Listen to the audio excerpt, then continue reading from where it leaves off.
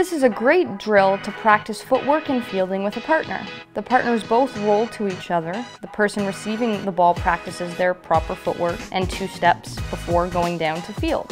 Throwing foot landing first and then glove foot, which ensures they're behind the baseball, fielding in front of their body, and with 2 hands. After that, they will roll to their partner, who will do the same thing. It is important for the players not to rush this drill, but to take their time and emphasize good footwork and position. They're not to roll the ball too hard and should back up a few steps before rolling back to their partner so they're not too close together.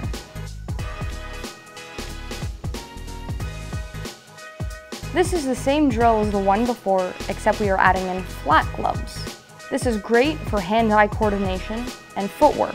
The flat gloves ensure that you are using 2 hands, that the paddle is fully facing the ball so your palm is facing forward, and on a slight angle down. If the paddle is straight down, you will not be able to field the ball. You can also do this drill using your bare hands.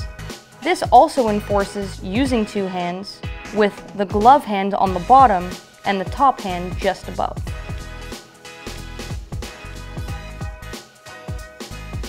For this drill, we want to emphasize coming around the baseball before we make our throw.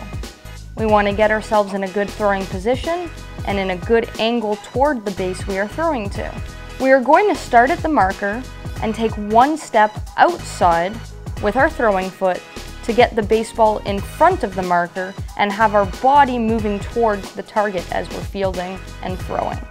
A coach will roll the ball softly to start, and then they can roll harder as you get used to it.